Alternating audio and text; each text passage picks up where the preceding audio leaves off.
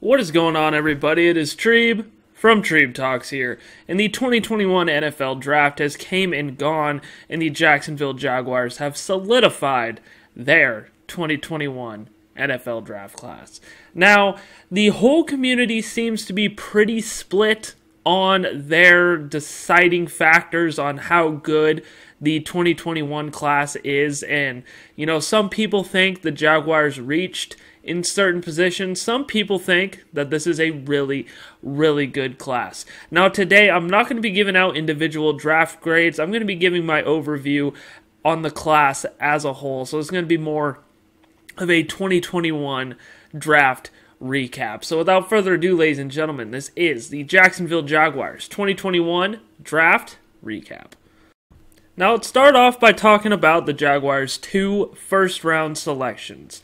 And those two first-round selections were obviously Trevor Lawrence, and everybody and their mom knew the Jacksonville Jaguars were going to select Trevor Lawrence. In fact, in Vegas, he was a 100,000 plus 100,000 odds to be the first overall pick.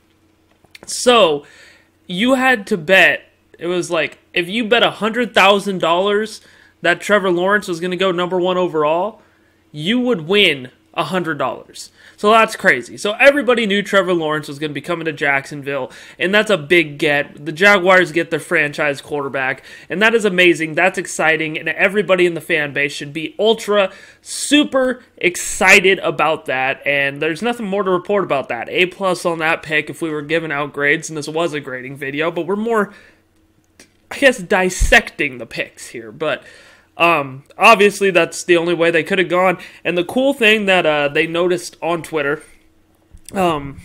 they took the clock down to 9 minutes and 4 seconds, to 9:04, Jacksonville's area code. I thought that was really clever and really cool by the Jaguars organization. They've been doing a lot of cool things lately. I mean, the social media team, the team as a whole, they've been doing a lot of cool things, I feel like, for the fans lately. So you can't fault them there. But the 25th overall selection was running back from Clemson, Trevor Lawrence's teammate Travis Etienne.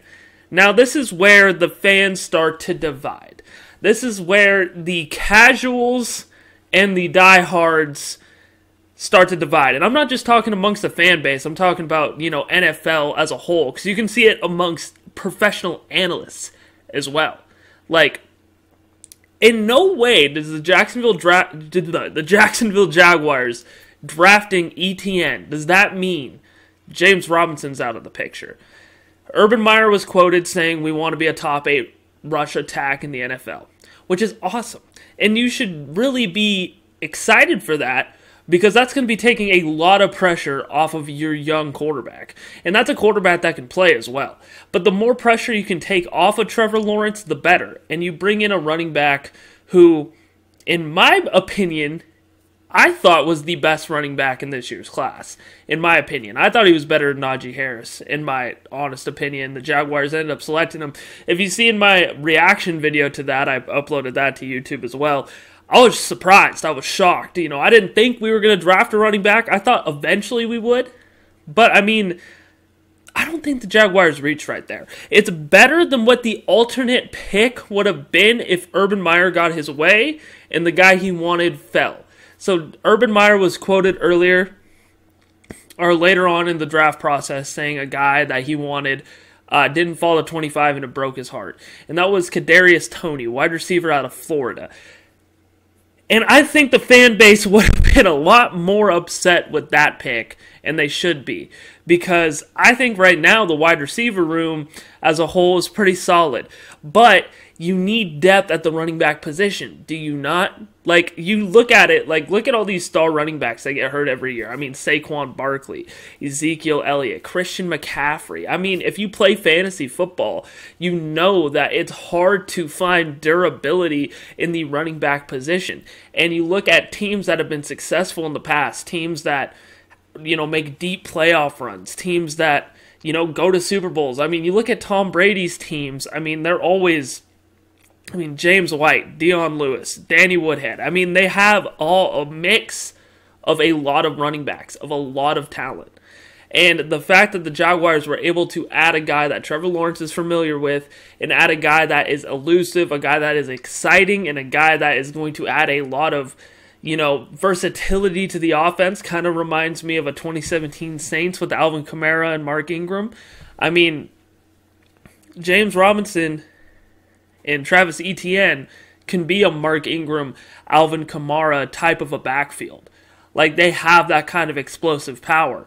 And that's why I'm very excited with the Travis Etienne pick, and why I think a lot of you should be excited as well, and you shouldn't consider that a reach. You shouldn't consider that a bad pick. I think that was, the right pick right there, and judging by how the Jaguars drafted after that pick, they wanted to go offense in the first round to build that, and then, attack the defense and attack the defensive needs later on. And that's, where the fan base gets divided again, because, this fan base can never be happy. It's like, they get the offensive weapon, and then they start picking people in the secondary, but they still somehow have a problem with it. And the reason they have a problem with it is, I think, because the Jaguars didn't try and trade up to get Kyle Pitts. And, that's a move Treeb said that they should make. And they didn't do that, but they got another playmaker. And, maybe another reason is, they didn't get the Pat Fairmouth, is that how you say his last name, out of Notre Dame? That, they call him Mini Gronk, that guy. And they waited to get a tight end until the 7th round. I think, tight end is a position that the Jaguars right now, and the Jaguars fans are just clinging on to, saying, oh, we don't have it. Dude, it's just like how I look at fantasy football. I mean, there is not a whole lot of teams that truly have a great to elite tight end, and even the teams that do have it, like, how much of a difference maker does it make besides, Travis Kelce? But that whole offense in Kansas City is immaculate. Tyreek Hill, Patrick Mahomes, Travis Kelce, that is the offense. But you look at guys like George Kittle, I mean, that average. You look at like Darren Waller, the Raiders, super average. I mean, what does like an elite level tight end get you? You know what I mean? And the Jaguars already trying to put Jesus on the field to play tight end and Tim Tebow.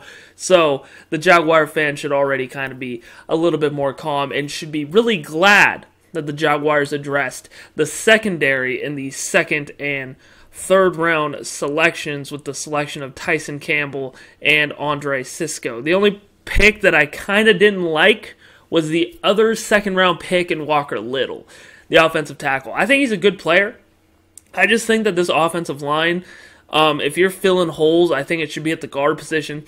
Not necessarily to replace Jawan Taylor or Cam Robinson, because these are young guys that you're already invested in. So, I mean, good depth there, sure, that's cool, but, I mean, I wasn't a big fan of Walker Little, but the Sisco and the Campbell pick, I was a big fan of.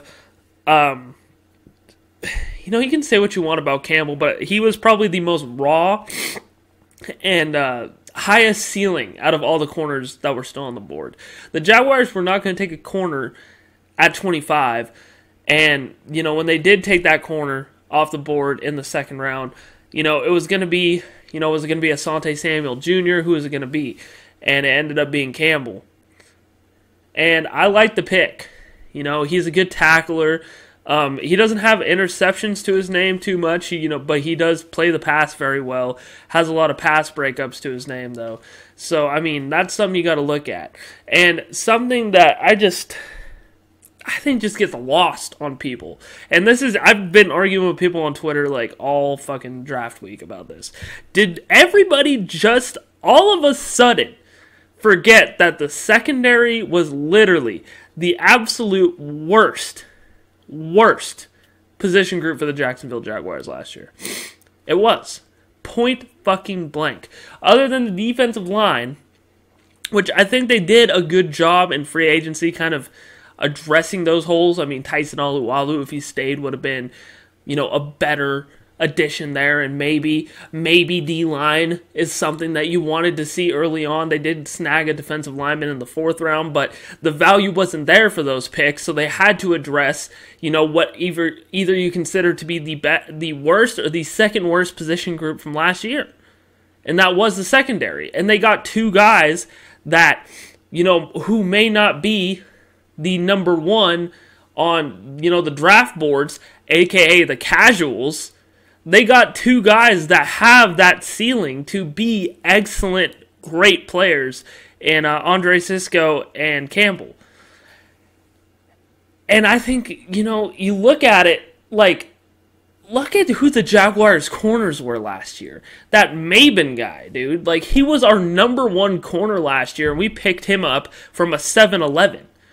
We got him on discount at a 7-Eleven. Buy one Slurpee, get a second one for fucking free. And now, you got a secondary that consists of him, Shaquille Griffin, CJ Henderson, CJ Henderson, I'm blanking right now, Trey Herndon for a little extra depth, and, I'm blanking, there's another one I'm missing too. Who am I missing? I'm missing somebody, but either way, it's a way deeper and better position group, and that's the same thing with the safeties as well. I mean, you got Rayshawn Jenkins, I believe, who we got out from the Chargers, and you add Sisco, and you have Jared Wilson back. This is building depth. It's like the Jags are just so used to having 1 to 2 good guys on the whole team that they fucking explode at the idea of having depth at certain positions, and it just blows my mind. This was an excellent draft, rounds 1 through 4, and 5, 6, 7, it is what it is there. But rounds 1 through 4, they hit, except for, I think, the offensive line pick. And I know that's kind of contradicting what I'm saying this whole entire time, because, it could be a depth pickup, whatever. But I really, really like the way Urban Meyer attacked this draft this year. And I think everybody should. There really shouldn't be any reason why you would grade the Sisco pick, the Campbell pick, or the ETN pick lower than a B. Other than if, you have a problem with them as players or potential prospects. As how they fit on the team, it shouldn't be any lower than a B.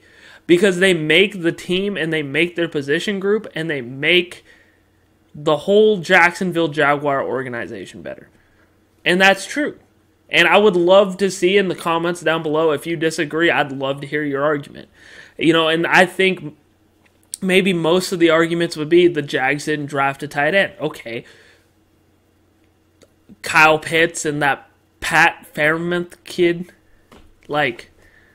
there's better value to be had. There was better value at other places to add depth to position groups that needed it than to add that. It was just there.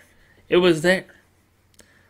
And I would disagree that a tight end was more important at the time than drafting ETN or drafting secondary picks. It wouldn't do it for me. And it wouldn't convince me if that was your reasoning. But if you do have a low draft grade for the Jacksonville Jaguars, I would love to hear why in the comment section down below. But if I were to give this overall class a grade, I'd give it an A. I really would. It was a solid first draft class for the Urban Meyer era and the Trent Baalke era. And I would love to hear what you guys think about it in the comment section down below. And that was my 2021 Jacksonville Jaguars draft recap. What did you guys think? Leave your comments down below. Don't forget, you can check the links down below as well. You can like me on Facebook at Treeb Talks. Follow me on Twitter at Treeb Talks, or follow me on Instagram at Trey Vaughn Pixley. Also, if you haven't yet, make sure you hit that subscribe button. Click the bell icon to get notified every single time I drop a new video. I drop new content on this channel sometimes. People probably outwork me. That's just the way she goes. Alrighty, guys. Thank you guys so much for watching this video. And as always, you guys have a great rest of your day.